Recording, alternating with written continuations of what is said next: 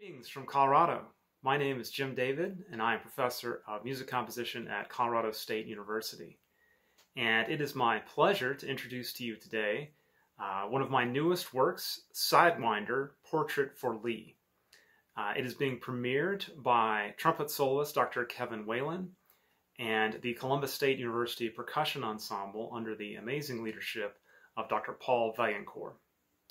As some of you might be able to tell from the title, this piece is my tribute to jazz legend and trumpeter Lee Morgan.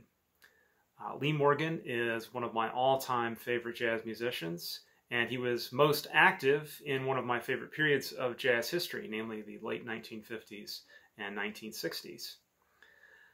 The Sidewinder was the title of his most successful album, as well as a single of the same name, and that actually made the pop charts in 1963.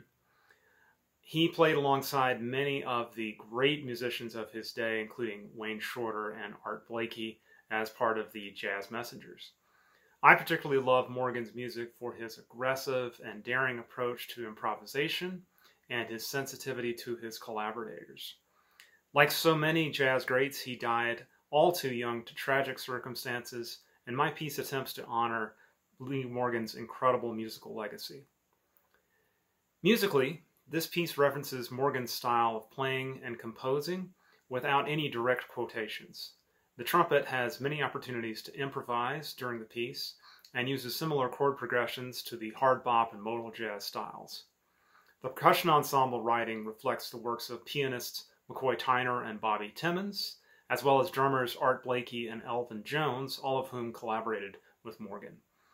My overall concept was to provide a platform for the soloist to interact with all of the colorful possibilities of percussion through the language of these jazz legends.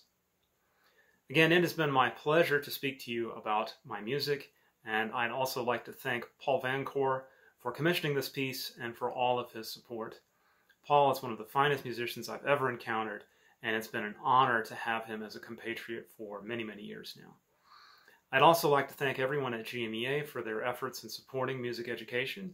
As the son of two Georgia public school music educators, it is always exciting for me to give back something to the incredible musical tradition of my home state.